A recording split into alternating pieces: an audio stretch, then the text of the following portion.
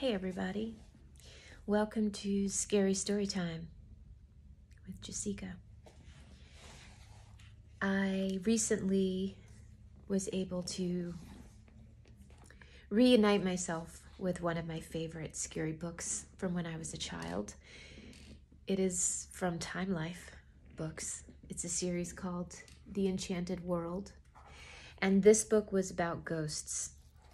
And I thought it would be fun to share just a few of the scary stories from this book. None of them are too terrifying, but I also thought it might be fun to share some of my other scary stories that I've come across that are not from this book throughout the month of October, so that we can get into the spooky spirit at a proper social distance. Today's story is called Song of the Sorrowing Harp.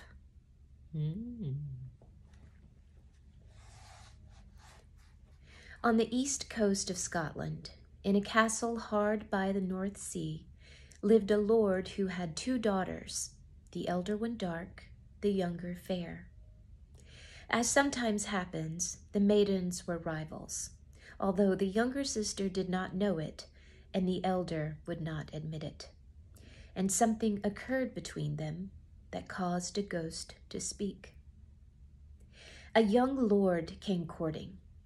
Quite properly, he paid formal addresses to the elder sister, but his eyes always strayed to the younger. He rode by her at the hunt, he danced with her in the hall, and all the while the dark gaze of the elder sister followed him. She made no complaint, biding her time. Early one morning, the elder maiden asked her sister to walk by the seashore. As they strolled, the fair sister spoke guilelessly about the dashing visitor.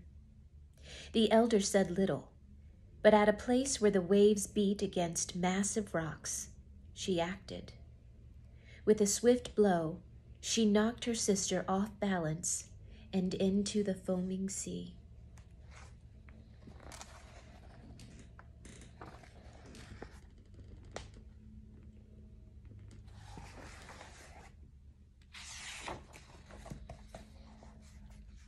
The waves closed over the fair maiden's head and clawed at her hair with icy fingers. She rose, gasping, to the surface and screamed to her sister, but there was no response. She heard only the roaring of the waters and the sharp cries of gulls as they wheeled in the sky above. The dark sister stood on the shore rocks, motionless as a carved statue. With a steady, unperturbed gaze, she watched her sister's hopeless struggle.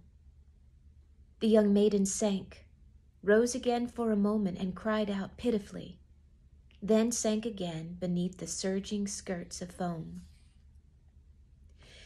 The dark one kept her vigil there for a time, observing the violence of the waves with satisfaction. Then she ran home to her father's hall and, weeping, told a false tale, saying how her sister had slipped on the rocks and drowned. The people searched the shore for her, but they could not find her body. They made great mourning in the months that followed. Afterward, the young lord, bereft of the fair sister, sought consolation with the dark, and this was gladly given. But the fair sister's body, drawn by wind and tide and cradled in the killing waves, drifted along the Scottish shore and into a calm loch, far from her father's lands.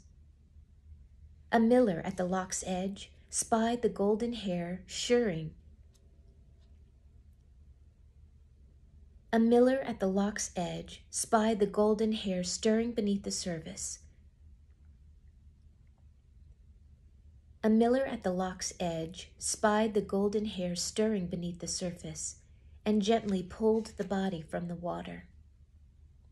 It happened that a wandering minstrel, a harper famed throughout Scotland, was staying with the miller.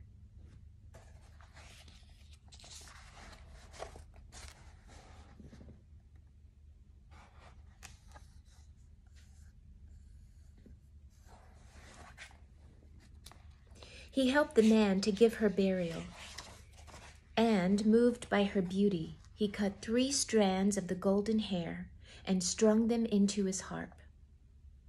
Eventually, the harper took leave of the miller and went on his way, traveling from castle to castle to sing before the lords of the land.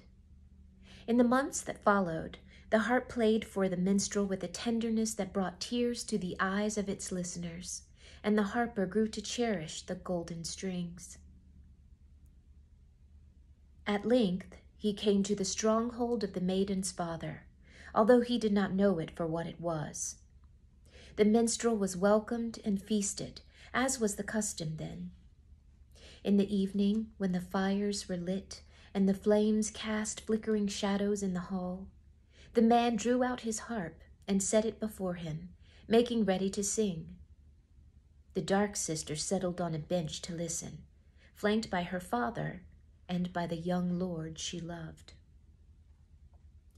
But before the harper could touch them, the golden strings shimmered in the firelight. They trembled of their own accord. A sweet, familiar voice eddied around the company, and when the dark sister heard the words it sang, her face grew pale and tight. Her fate had come upon her, and well she knew it. "Farewell to the Lord my father," sang the harp softly. "Farewell to my lady mother." The harp paused, and the company watched it in horrified silence. Then the strings spoke once more, loud and wailing this time. "And woe to my sister, who murdered me."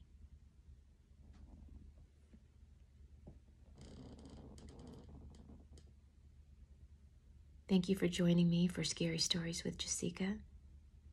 I'll be back again soon with another scary story. Have a spooky night.